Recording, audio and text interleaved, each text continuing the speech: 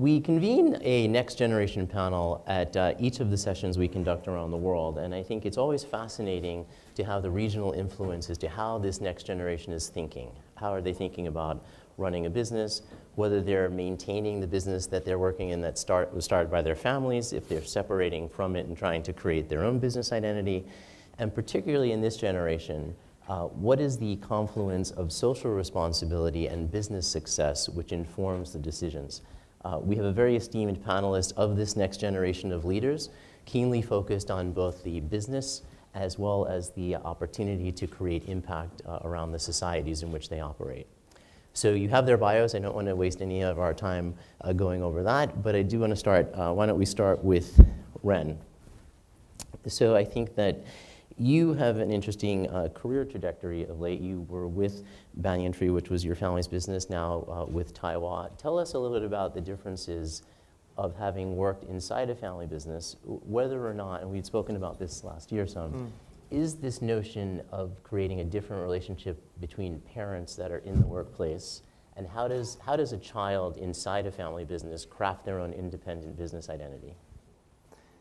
Well, I think first of all, just to share a bit more context, Banyan Tree is 20 years old, and Taiwan is 7 years old. So Taiwan was actually started by my grandfather in Thailand almost 7 years ago, and is one of the pioneers for exporting and actually developing tapioca starch and noodles. So for the earlier part of my career, I spent about 5 years in Banyan Tree, helping to run the China business. And recently, last year, I moved over on the Taiwan side to actually head up the listed company business, because we merged two businesses into one new listed vehicle. Well, first of all, the similarities, the boss is the same. My dad, chairs both. And I think in that, there's a very strong sense of stewardship. I think when you look at whether it's a 20-year-old business or a 70-year-old business, fundamentally, we want to build this business for the next 10, 20 years. So I think that sense of stewardship, the sense of, doing it for the right reasons for the company long term, has to be very, very strong. In this particular case, in Taiwan, currently right now, I'm both owner-operator, right? So as owner-CEO. So I think the similarity translating from the Banyan Tree side is training myself to think through a longer horizon. So when I think in terms of managing the company, on a quarterly basis, on a multi-year basis, there has to be a very strong 10-year view. Mm-hmm. The difference, I think, between then the Banyan Tree side and the Taiwan side is Taiwan's listed. So there's a certain sense of managing external shareholders, building the institutional base, but also a greater sense of autonomy. I think the relationship with my dad has been very powerful and very inspiring, that to this day I still feel very motivated to work for the family business. So under the umbrella of the family business, I think it's the idea of stewardship, but I think under the idea of autonomy is what do you want to create in the next 10 years? In Taiwan, I think there are 2 or 3 things we want to create in the next 10 years. So first of all is passionately looking at the future of food. So we started by being pioneers in Thailand and Vietnam, developing tapioca starch, exporting tapioca starch, and today we export to more than 10 countries around the world, Thailand, Vietnam, China, Japan. So the future of food is something which is very core and very passionate to Taiwan. That's something how we actually see the next 10 years. The second thing is the future of technology. And I think for any business now, even for a traditional manufacturing business like Taiwan, where we actually have factories, we take raw materials from the farmers, we go to the factories, we go to distribution. I think the future of technology to traditional businesses the next 10 years is a very, very important theme. So I think these 2 themes, when I think about crafting the journey of Taiwan the next 10 years, the future of food and the future of technology, it kind of keeps me motivated and keeps me inspired to actually think through taking the company to the next level. And what are the lessons of leadership that you learned from your dad that resonate today, and what do you think you do differently as a leader than he might have? Wow. The one thing I think that I've seen him, I think when you grow up with a father, I think you see, you obviously see the personal side, right? So besides, what you see in the external side, like, board meetings, press, you actually see the personal side of how he actually talks about business, talks about the struggles. And I think for any entrepreneur, this morning I had a great time, I spent an hour with Anthony talking. I think for any entrepreneur, for our generation, the next generation, the most timeless value, I think, is resilience.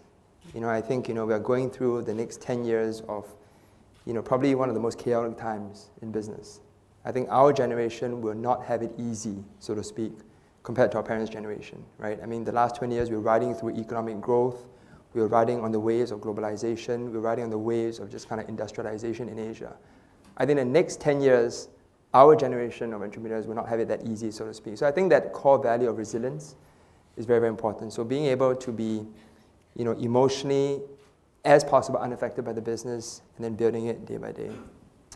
Second thing I think is just passion to the front line. So my dad, even to today, when he goes around to our different hotels, when he travels, to China, to Mexico, to all over the world, he really goes to the front line, right? So he spends a lot of time, on the front line, talking to, the person, whether it's the front office or it's the project engineer. And I think in any business, whether you're running, a great startup, whether you're running a real estate group, or whether you're running a manufacturing business, I think the timeless value of just passion to the front line to actually talk to the people who deliver sales, I think that's timeless. So yes, I think generations change.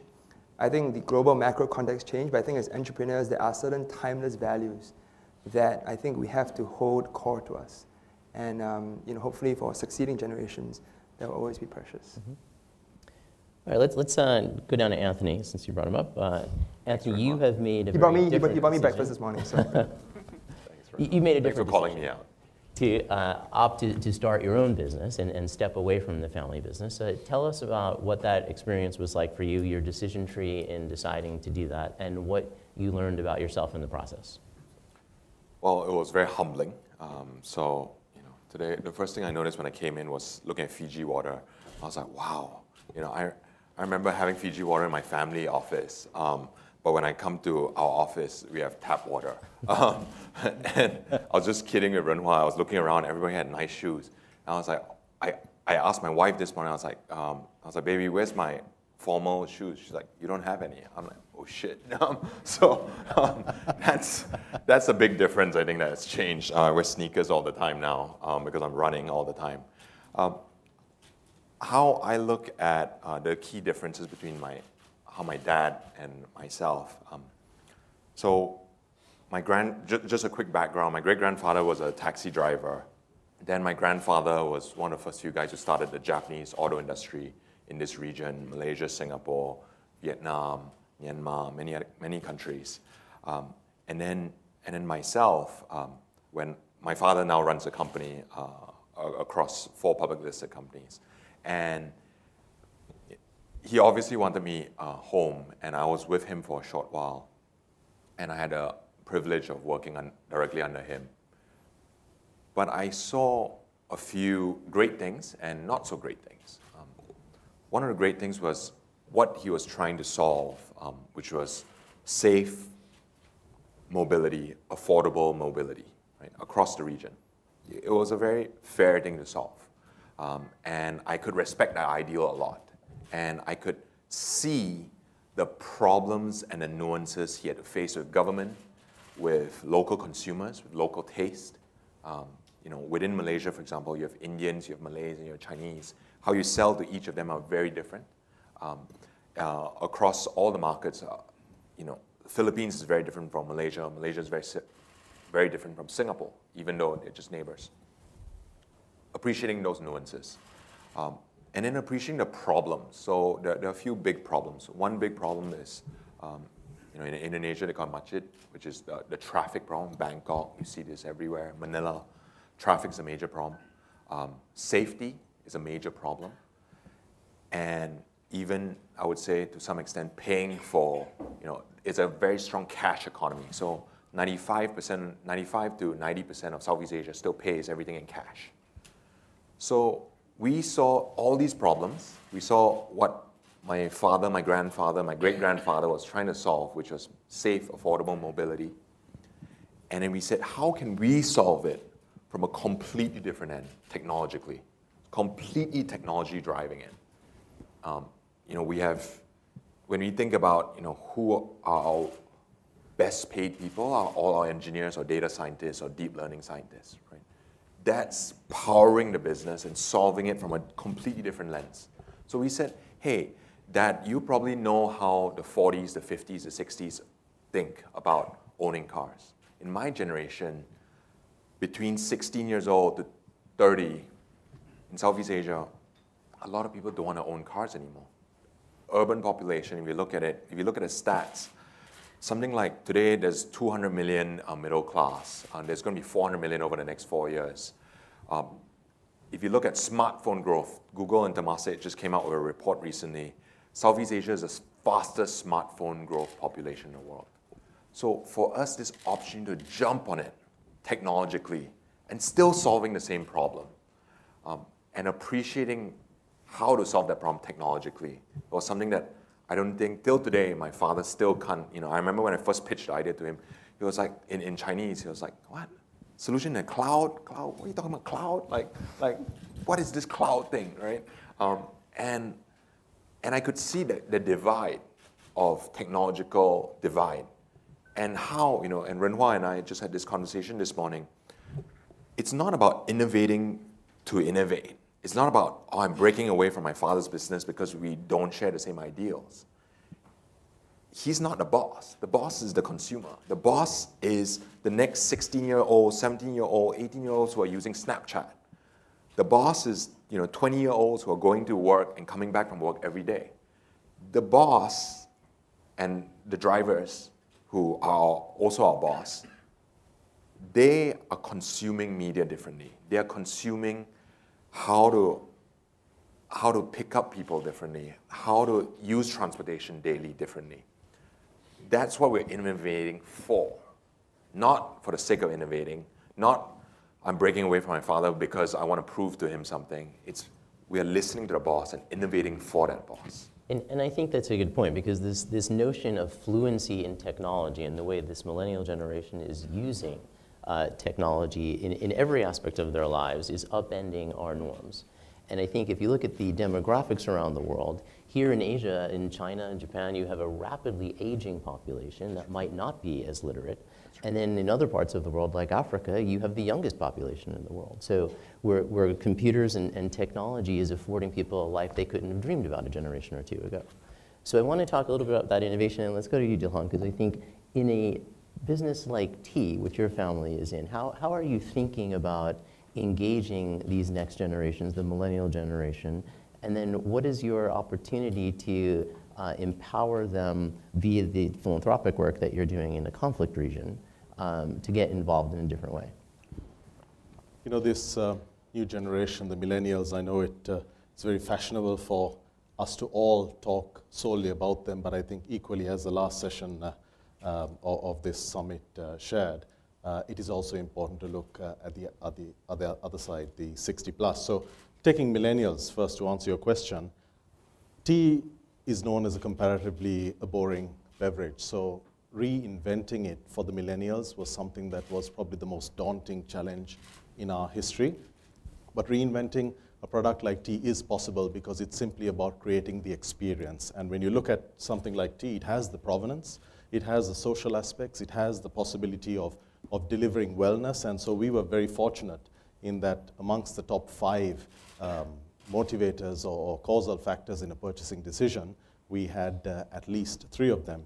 And so sort of reimagining tea for a new generation was comparatively easy, but it took time because initially our efforts at mixology, at gastronomy, at tea-inspired music, really redefining the occasion. If you consider the occasion considered most the world's high tea or the world's tea ceremony, it is the afternoon tea or high tea, and it is based on cucumber sandwiches, scones, something that is an 18th century tradition. So of course in there was the ingredients for disruption in tea talk, and that's where we started, looking at how tea relates with food and beverage. And we are very fortunate because in any country in the world, you turn on the television and you're going to find that at least the 3 amongst the top 5 most viewed programs would be food related. So it was in a sense comparatively easy. But what the family aspect, how it changed the way we adopted and adapted to this new reality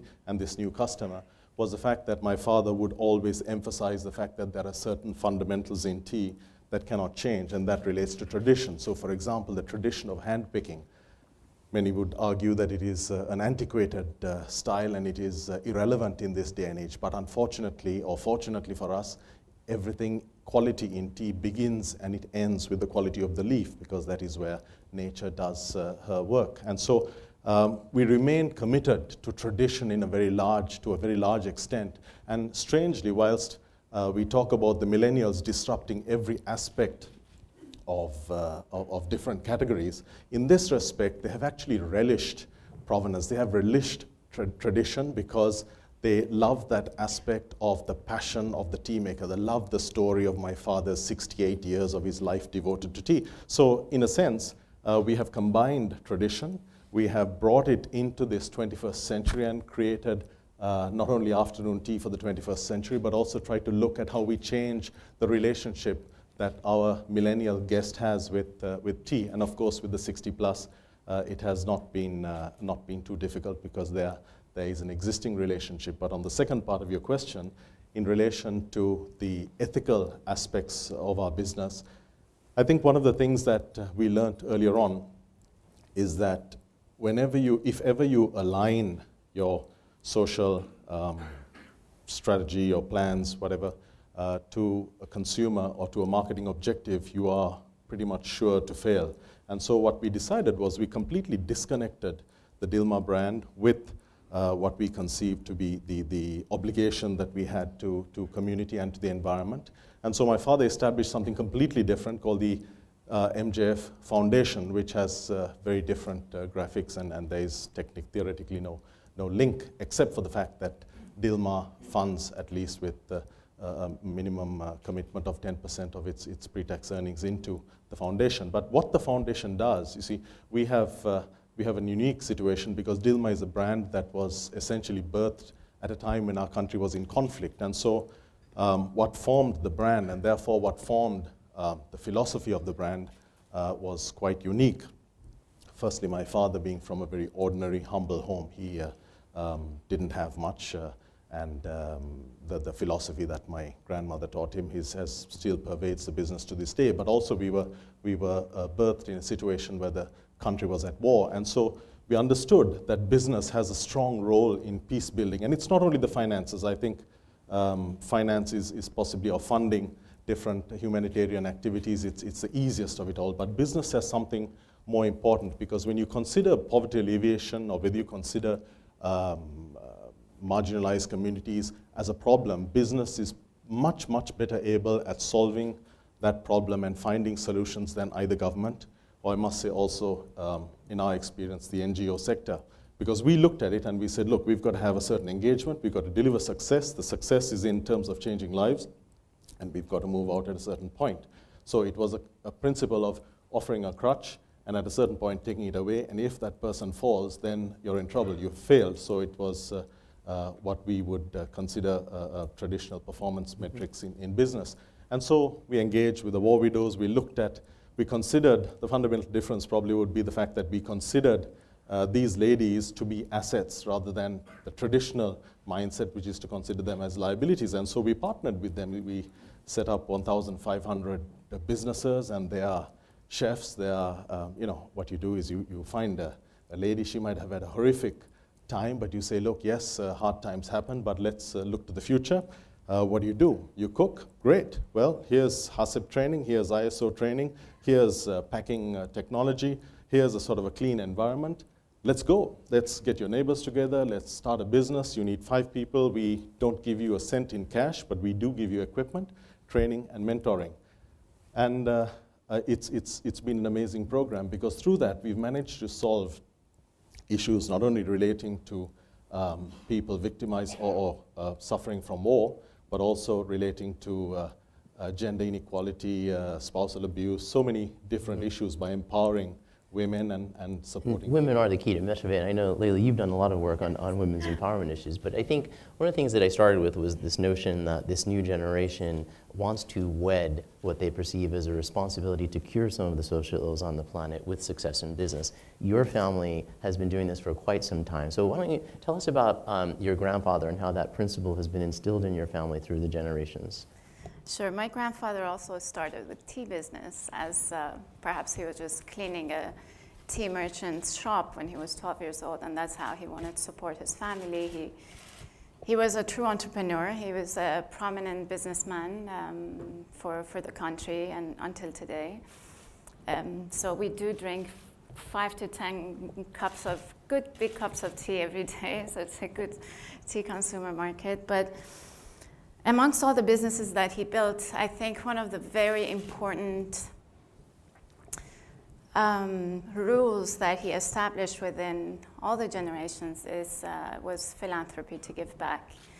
As a family, we give back 30% of our profit to charity and social works. And with that, we build schools and hospitals. And one of the main reasons of creating businesses is to create jobs. So I run the family office, but I have my own investment company, and therefore I have my own 30%, which I know doesn't belong to me. So I started looking into areas where I could expand beyond the borders of my own country to provide education, healthcare, and creating jobs, especially for women, empowering women. So one of the things that we do is with artisans around the world, 7 areas in the world where we go and find the artisanal works that are dying because all the middlemen make the money and the artisan actually doesn't. So through a company in New York, we actually invest very heavily in those communities. We bring the religions together. We bring the genders together. We give equal wage to all. And we empower them and we motivate them. We create healthcare programs, education programs, and we get them to produce directly for this very high-end fashion brand that is designed and made in New York and present in many of the outlets in the world. Another thing we do with great 2 women called Trudy Styler and Celine Rattray, we produce movies that is taken, they're real storybooks that are usually the leading role is often played by men, and now we're having them played by women, like astronauts, scientists, magicians. We're trying to look into a story in South Africa with black women who preserve wildlife and they're nowhere to be seen, with collaborations with Miss Nelson Mandela's wife. We look into all continents' social challenges, whether it's in Asia or it's in the US or Europe or South America or Africa. And we try to, in a very peaceful manner, spread the problem to the different levels of audiences and create solutions. We are creating a VR company to have a very strong philanthropy vertical that actually links people's emotions to what is actually happening on the ground. Unfortunately, today is about, I think, $380 billion in the US that is the assets of foundations, where only 5.3% of that is being allocated to the cause.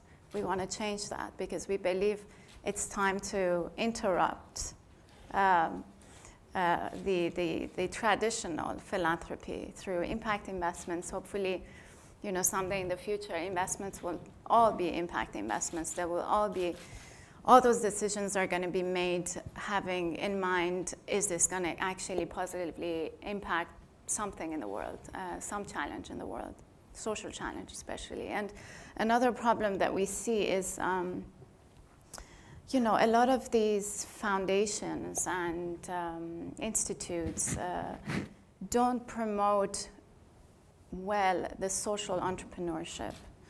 A lot of things get lost in transition. They're not connected. They don't share resources. One of the resources that is perhaps the most cost efficient is human resources, and they don't share that. And I really look forward to the day that we actually start sharing not only human capital, but capital through these, through these, what I would say, if it's, social impact initiatives, philanthropies, different things. And well, and technology has been very effective towards that. This democratization of information and the speed with which people are aware of things they might not have been before enables people to participate in a way they hadn't before. And I think let's go to Pinot for a moment.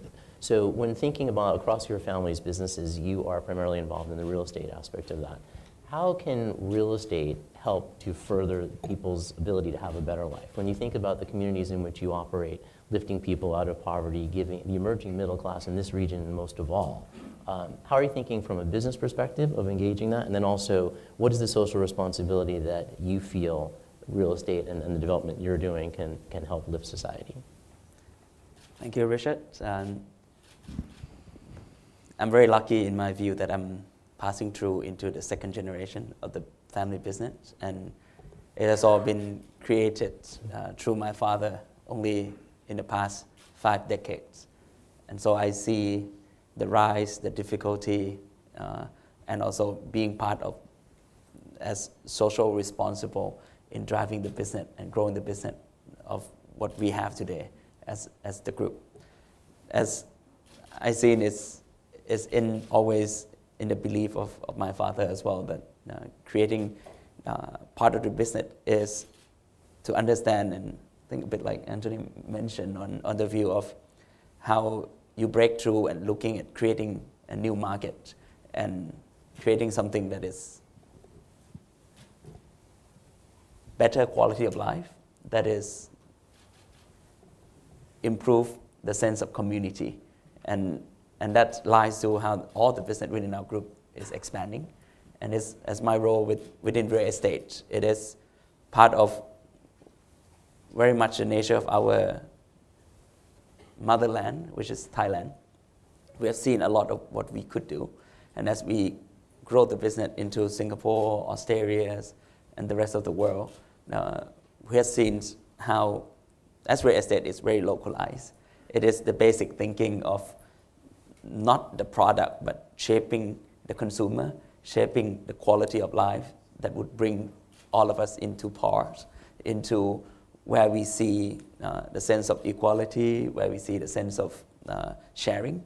And that is a part of fabric that we're seeing. And as a business, in terms of strategy, in the longer term view is for us to build into human capital, into looking at a new leader, even as we are a young leader today. But it is very much so of how, even me, I think I sometimes lag behind the technology. Not compared to, I'm already the most tacky person in the family. But it is that today that technology grows very fast, and that we have been created inspiration of how we will see the next young CEO of the company that rise up and build up in the next 2 decades, and how we will see the next leader within the organization to help to grow the business and be adaptive, and that will get at the sustainability in terms of understanding the world as much as understanding the ethic of our company. In view of philanthropy, it is quite a unique thing from what my parents has given to us, is that they have said they have give all that they can, give us the education, give us the opportunity in the role of professional into the responsible business. That for them, they're thinking for us to inherit the wealth is almost as poison. They're thinking how that value of them giving it back to the society is actually will give the best inherent value to the family and to us. So it is a strong thinking that I think is embedded in the generation. Mm-hmm. And we think it's a fair value, and it's something we're very proud of. So it is part of giving is that you have to be able to give. So it is part of the business that we think of the success and sustainability together. And I think very much taking a part of giving as a way to change and shape the market for tomorrow. Well, and it's an inherent part of your corporate identity to do that. So Renwa, let's stay on this human capital notion for a moment. Are you finding as a leader seeking talent, or is this next generation wanting to align their value system with the value system of the organization? Is it hard? I can tell you in the United States, we definitely see that. So the people that are coming in their 20s, entering the workforce, have a very different mindset about not just about the money that their career is going to afford them, but they want that alignment of a value system. So tell us about the talent acquisition and how that informs your decisions. Well, I think when we think through kind of like talent in the company today, I think that there are different dimensions thinking through. I think at the basic level is skills and capability. I think in Southeast Asia today, in Taiwan, we have 8 operations. So we've got primarily 5 in Thailand, 2 in Vietnam, in the next 2 years, Cambodia and Myanmar. So I think fundamentally, in terms of building talent, skills, capability, managerial skill, I think that's definitely probably a lot better than 5 years ago. So we actually have, a generation of managers who are much more versatile, much more willing to actually take risks, go abroad, start a new factory. So I think managerial talent is not really the issue. I think that comes through, more education and basically building a skills infrastructure within the organization. But that being said, I think, looking through building the next generation of talent and managers, I think overwhelmingly is a strong sense of purpose. I think, our generation, again, we're not going to see that exponential wealth creation, right? Just by definition, right? If you look at, the general economic world today versus 20 years ago, our generation, we're not going to live through 10% year-on-year GDP growth, right? We're just not. It's just the function of where we are and the function of the economic era of our times. So when we have a generation, broadly speaking, in Southeast Asia and Asia that is not going to live through, 10% year-on-year economic growth, there must be more, right? So there has to be that sense of purpose, that sense of value creation. So in the company today, when we talk about it, when we build it into our business model, whether we're working with farmers, so in certain areas in Thailand, we work with, anywhere from 1,000 to 2,000 farmers. In Vietnam, we're working with a few hundred food hawkers. There has to, I think companies, we have to build in that sense of purpose. And I think that is tough, because the sense of purpose is more than just saying, okay, I'm giving you a 10% increment, I'm giving you a 3-month bonus. It's basically saying in a world today where the next 10 years, we're not going to have exponential economic growth. It's going to be more competitive.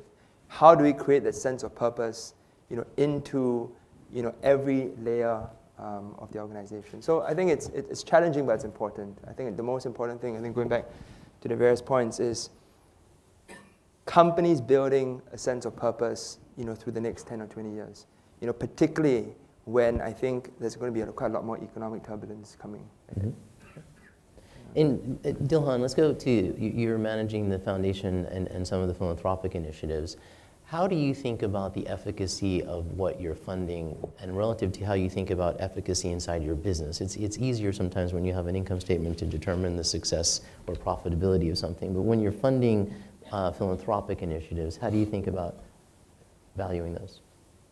I think, as Ren said, it's a question of a sense of purpose, and I think it builds purpose within our staff, within our employees, but on the principle that this millennial generation is so empowered and so connected that there's no way on earth you're going to fool them with anything, you also build an ability to engage with that generation. Because if you consider today the customer, we had in the early years of our business until 5 to 6 years ago, we had a policy that the left hand should not know what the right is doing, and therefore we do. The MJ Foundation operates in isolation and in comparative quiet.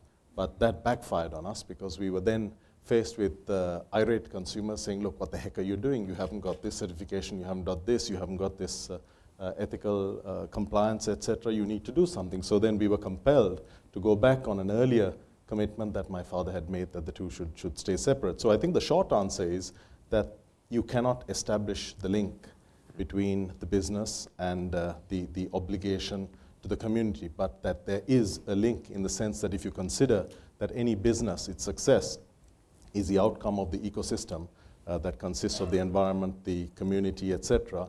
And if you also consider that inequality is corrosive, it is a precursor to conflict, and it is debilitating in a way that would affect the economy as a whole, then business has an obligation to deliver strong humanitarian outcomes. And the same applies in the area of the environment. So whilst you cannot measure it, I think today it is becoming fundamental. It is a basic standard without which you cannot do business.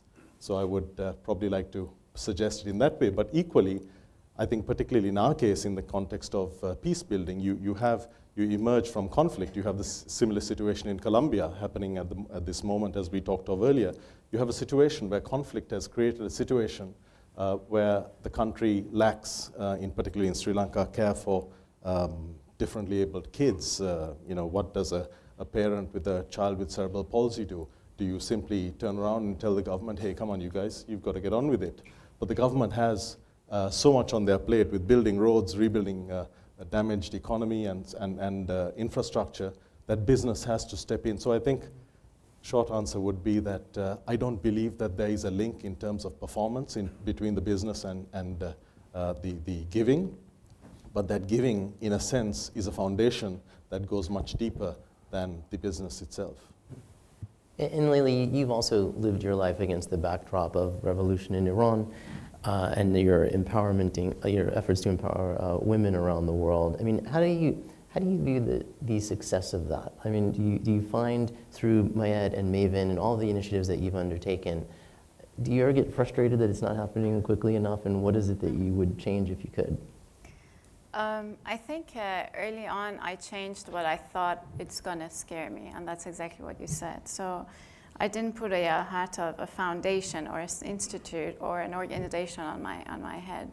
So I was kind of nimble enough to, if there's an earthquake or the situation in Syria, I am involved pre, during, post. And there are initiatives like the artisans that I know I am in the generation that is going to make a lot of mistakes, that is going to have to do those mistakes to get the formula right, so that in the long term, all those impacts are going to be more and more and more measurable, and so that the next generation can actually pick it up and make it better. Therefore, for example, what I do for the bone marrow transplant donation centers that we are expanding around the world, when it comes to measuring that, okay, so the more donors, the more samples, the more cure. When it comes to empowering women, the more you educate them, the easier it is to empower them. And it's really, I think, up to the efforts we put. I think one lesson I learned from history of my grandfather is that he was quite successful before revolution. Revolution came, and within a week he had to make a decision, either risk his life and his family's life, he might get executed because he was successful, or leave the country like many did. And he actually, my father took the passports to him and said, whatever you say. He took the passports, he put them in the garbage can, and he said, we always stay with these people, no matter what, because they need us more. And he built everything again, and he goes on, and it's not an easy country to operate in. But what he hopefully taught all his grandchildren is that it's not about us. It's about the role models we build out of ourselves by whatever we choose to do, however we choose to eat, what we choose to say, the words we choose to use, and the decisions we make around our businesses. And hopefully that I will keep on, doing that better. But I would say, everyone is responsible to be conscious and aware of the role models that we're living every day, not in the future, from us to the audience we're touching more and more every day, because technology is just connecting us. No matter if we're sitting here or we're sitting in some village in another part of the world, we're definitely getting connected. And that technology and connectivity is the basis of your business, Anthony. So what, on the lessons learned front that Lele brought up, what do you know now that you wish you knew at the beginning of when you started your efforts here? Well, I didn't realize how much money it was going to cost. I thought you could just outsource it to some engineers in India and it'll settle itself. I was so wrong. I think I didn't appreciate talent as much. I didn't realize how technology really is a game changer. Every time we add a feature, and it adds 5 to 10% efficiency in a business, bringing our cost structure down, bringing our price competitiveness. So today, we're a price leader across the region through technology, right? I think being able to operate on a lower cost base and yet attracting global talent, that was something I would never have imagined building an engineering center in Beijing, in Seattle, hiring ex-Googlers, ex-Twitter guys, Amazon guys, who've been in Amazon for 10, 15 years. I think all that I wasn't prepared for.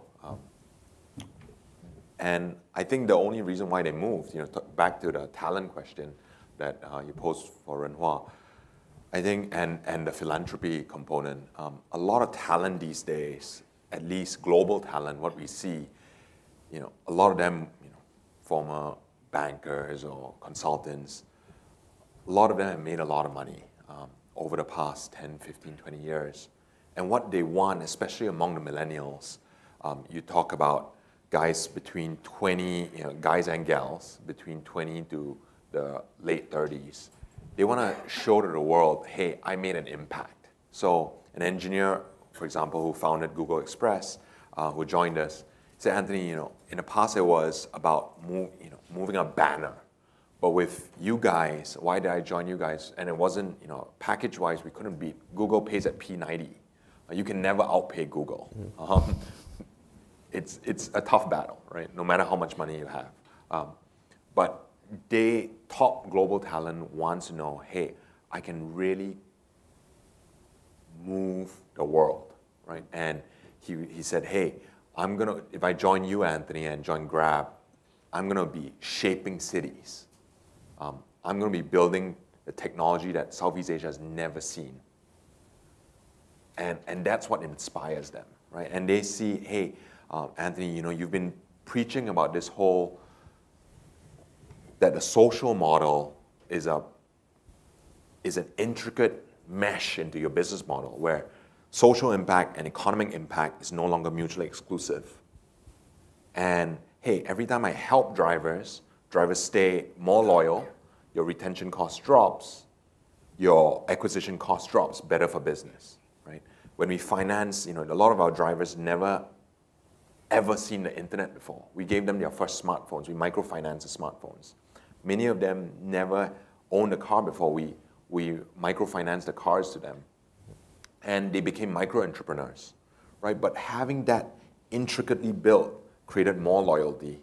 And through more loyalty, created better business. I think the interesting thing there is that people don't feel like they're driving, right? They're not assisting others with mobility. You said they feel like they're changing cities. Like the engagement factor is so different today than just a job, right? Yeah, exactly right. I mean, a taxi company would have a hard time preaching that to an engineer at Google, right? Forgive me. But I think for a technology company that is, whether it's a car, a taxi, a bike, social P2P car sharing, ride sharing, we have vans, it's basically a technology first company. And then you say, hey guys, we want to solve, how does, your grandmother go to the hospital in the most efficient way? How are you assured that your wife goes to work safely all the time, right? So we work with governments, we filter background checks, we go the extra mile, right? Because for me, and for many of our founding team and all our, what we call grabbers, our wives live here, our children live here, our parents live here. You will never hear the end of the day if you mess up and something happens. You will never live with yourself. Right. And this is something, going back to one of the things that you brought up, one of the principles that my father taught me. He said, Anthony, it was not about building a business for yourself or wealth creation. It's about creating and making sure that you are a shepherd leader, right? How do you serve your people such that they are remembered as, I'm passing it on to the next group of generation, whether they're family or non-family. Well, I think this generation has a very different perception about the social contract between employees, between customers, as opposed to just a business contract. That's exactly right. And Pranod, how do you think about that? I mean, if you were to look out 20 years in the real estate business and the engagement of cities in creating the places that are viable for people to have a life, I mean, how do you find that social contract to be unfolding? For me, real estate is not directly technology lead, but it has true technology driven in terms of understanding the market. For our strategy, in terms of technology that map into us to what we are trying to build is the trend of big data, the trend of Internet of Things, sensory. So all of this will become a big part in real estate development, how technology apply. But it's again into how you pace the community and the society through the product that you build, to the product that you offer, and how you create them to be social responsibility into a part of ownership. Real estate is a sense of owner to part of the whole.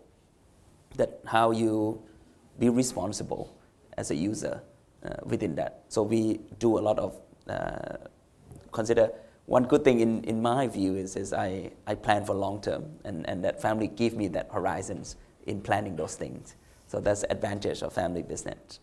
And within the challenge is how nobody know what's the next trend of retail is. So that's where the technology leads coming in. But at the end, we still has the view of real estate is a sense of place. It's a sense of physical. That if you adopt it well, understand it well, you will be sustainable. You will be competitive. Mm-hmm. So that's my view. Okay. And Dilhan, you're merging of the two, both the business initiatives and the philanthropic initiatives. I think tell us about what do you think from a stewardship perspective of what you inherited from your father? And I don't mean money here. I mean kind of the principles that you inherited. What works today, and what do you think needs recalibration for this next generation?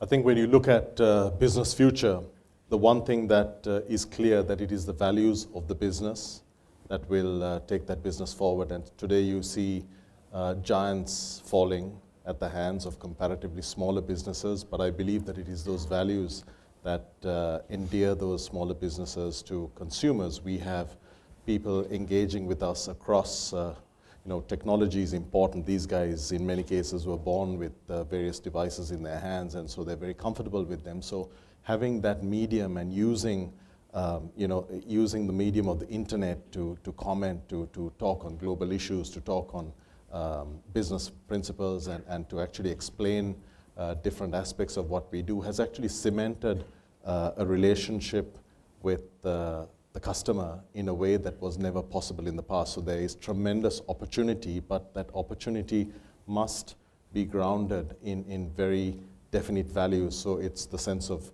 purpose that Ren talked of. And once that happens, I think that what I take from my father is the base for that. So in terms of there are certain things, whilst the millennials have disrupted many categories, there are a few fundamentals, and the most important of those is quality that hasn't changed. So if you consider their interest in paying more for certain products that have that assurance of quality, and of course supported by an assurance of ethics and environmental sustainability, it is unprecedented. Now, we didn't have the same trend in FMCG, say, 10 years ago. It was very, very different. Okay, I mean, you had to do good. That was wonderful. It was wonderful for the cameras, but on the supermarket shelf at the coalface, it was price. What's your promotion? Are you on EDLP? All this kind of stuff mattered. But today, you have a much more informed consumer. Of course, there's a whole host of other factors, but going back to the past, looking at what my father has passed on, I would say that I have found enormous strength in the fact that he has remained committed in the face of an industry going in the opposite direction to artisanal manufacture, to ethics, to integrating ethics into the business.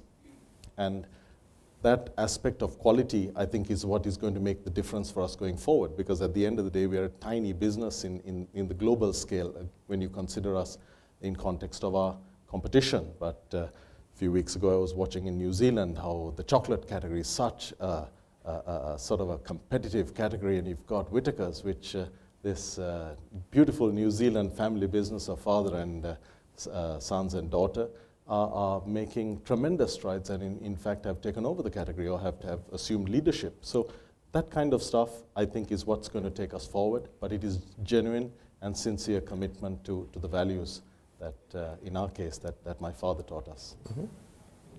And Renoir, inside your company, what are the most important traits I would need to know to be successful in your company? What's the part of the culture I would need to know best in order to be successful with you as the leader? Within Taiwan. Well, first of all, I think as a company, when we look at the vision, we actually have the, we call it Taiwan 2020. So within, by 5 years, we actually want to expand the wings of regionalization and innovation. So within 5 years, we will actually be present all throughout ASEAN. Within 5 years, we'll actually innovate a lot more in terms of new products. So the pillars for the company in terms of strategy would be around regionalization and innovation. But I think it comes back again to the point of shared purpose. And it comes back to the point of what are the guiding values. So the guiding values in Taiwan, when we reformed the company last year, were pride, integrity, and consistency. And I think any company over time has to be a values-driven company. I think strategy is important. I think strategy sets the guidelines for execution of business and business plans. But when you hire someone and you groom someone and you promote someone, you are fundamentally grooming them based on values more than skills. And I find that increasingly so. I find that now when we actually look at across the different verticals. So the last 1 year I built a team, a younger generation Thai team across all the different verticals, finance, marketing, sales, supply chain, all that. Skills-wise, I think everyone is competent. So I think we've reached a stage where I think a lot of companies that are building regional businesses and global businesses, I think skills and competency is more or less at a certain equilibrium. So you're very good at finance, very good at marketing, supply chain, that's it. But what gives you that extra spark, I think, as within the company and to be actually successful within the company, is really around the values-driven. The second point, you can teach people skills, but character is inherent. Well, I think character is inherent. I think character is symbiotic, right? I think character is guided by, the vision of the company, and is really guided by the leadership tone. So yes, we have to be profitable, but yes, we have to do things a certain way. But what are the guiding core values, right? If we say we pride consistency, what are we doing in the manufacturing plant? If we say that we actually really abide by integrity, how do we treat suppliers? How do we treat quotes? How do we treat working capital? If we say we really abide by pride, how do we bring the best of Thailand to the rest of Southeast Asia? But just a quick side point to that is I think one of my what keeps me awake and kind of like impassioned at night is I think the future of organizations in the next 20 years will not be just the vertical disciplines, right? So traditional 20th century companies are built through, the classic management principles of finance, marketing, operations, and you build talent that way. But the 21st century organization has to be probably built around different horizontal disciplines because things are changing so fast around talent, around data, around technology. To be a CEO in the 21st century, right, you have to probably understand talent and data much, much deeper than understanding finance, marketing, supply chain. Mm-hmm. Right? You can always learn about finance, marketing, supply chain. But if you're going to build a company for 20 years, if you're going to say, okay, I'm going to take this to a different level, a very, very deep understanding of how do you think about talent capability, how do you think about data capability, and how do you think about technology. Those are actually horizontal disciplines that I think in 21st century organizations is very different from the classical kind of vertical functions that most company has, and it's going to be pretty exciting. Mm-hmm. Yeah. And Layli, let's go to you. How do you define success in what you're doing in your various initiatives? Because you have many. And I think, so how do you determine what's working and what's not? Good question. Well, if I compare them with my expectations, they have a long way to go to be successful. But I think how I measure success in all these businesses. Clearly, we don't prep the questions in advance, right? Yeah. Well, I think success is very relevant to your values. Based upon the values that I set for myself and for the businesses that I start and choose to run, are if those values are maintained and sustained. Mm-hmm. And it's less about money, but more about sustainability and people that it's impacting, mm-hmm. whether directly or indirectly, and if they're having social impact. Okay. Yeah. All right, we have a few moments left, so why don't we open it up to questions? We've got a wonderful panel up here. I want to take that opportunity. Yes, sir. Folks, thank you all for your great... Could you wait for a moment? We're going to have a microphone. Thank you all for your great insights and comments. Across your answers, one of the questions that comes to my mind is you yourselves, having had the benefit of all the learning and the exposure and the guidance and the vision about where you want to take the business, struggle to guide your teams into your futures. But how do you take that culture and that vision down deeper into the DNA of the organization? How do you make sure that they can grow and transform with you, 2-3 levels down, and carry the same inspiration? Because that can sometimes be more challenging. Mm-hmm. Anthony? Oh. So one way I hold, I have a number of direct reports. I hold one-on-ones every 2 weeks. That's really important. Again, I serve them. I always say, hey, my job here is to serve you and remove all the bottlenecks from. So really playing out servant leadership in a strong way, right? All the way from my direct reports. And then beyond the one-on-ones, what I consistently do is, so yesterday, lunch, night before dinner, lunch, meal times, I try to just get a bunch of, say, our UX guys, our user design, our engineers, our data scientists, in a group of, say, pizza style, 6-7 guys. And I go, hey, what is one thing that you really like about Grab that we should double down on? What is one thing? So we just go all the way down all the time. So myself cut all the BS, right, in the middle layer and go down to the engineers. Go down to, I do this with all the country teams across 30 plus cities. And then just going down, and the beauty about being such a consumer-centric product is that, I can literally, coming here, I took a Grab, talk to the driver, hey, uncle, give me some feedback, and then everything will come out, my auntie business, everything, and then just like taking down notes, right, and then iterating, and then immediately, I had the pleasure of one of our guest speakers, Clemens, who took a Grab ride, gave me feedback. Straight away, I can straight away iterate and give feedback directly. Serving, showing, it's not just talk, right? Our principle of out-serving a customer, servant leadership, playing it out with your direct reports and all the way through.